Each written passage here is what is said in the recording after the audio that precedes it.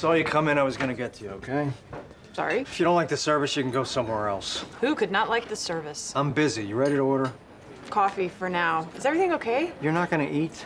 No, I just came in for coffee and to show you something. We got the sample stationery and postcards for the inn. What? You know, the stationery and the postcards that you leave in the guest room so that they can write a letter home saying, having a great time, wish you were here, which of course they don't because you were the thing they were trying to get away from in the first place. Nobody uses that stuff. Oh, sure they do. I have never once stayed in a hotel and used a stationery or written a postcard. Are you gonna order? I did order. And what is with you? Nothing. I'm fine. The paper's fine. The postcards are fine. I don't know why you're showing them to me anyhow. Because you are an investor in the inn. I want to keep you apprised of the goings-on. I am not an investor. I loaned you money. That is what investors do. An investor goes to meetings. We're having a meeting. They're involved in the business decisions. Hello, stationery. Decide, yes, no. I'll get your coffee.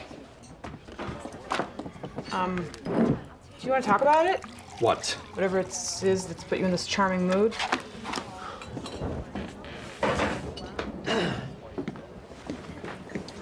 I am not wearing my socks. What?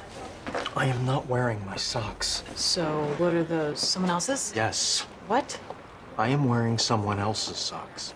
I'm sorry, I need more. I spent the night at Nicole's place. Also known as your place. Got up a little late, grabbed a pair of socks, and it wasn't until I was halfway to work that I realized they were someone else's socks. And you're sure about this? Hey, if there's one thing in this life I am sure about, it's my socks. I buy the same brand in bulk, and I've been doing this for as long as I can remember. My socks are all white with a red stripe.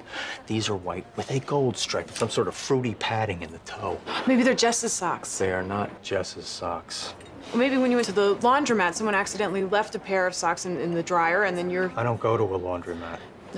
Maybe they're Nicole socks, you know, her gym socks, or... You're not wearing your socks. I am not wearing my socks.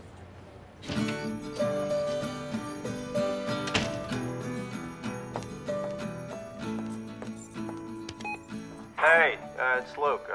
Sorry to be calling you like this, but I was wondering if when you get this message, if you could come pick me up because I need a ride. I'm in Litchfield, the corner of Mason and Pine. It's a big white building, and you'll recognize it by the police sign outside because, oh hell, I'm in jail.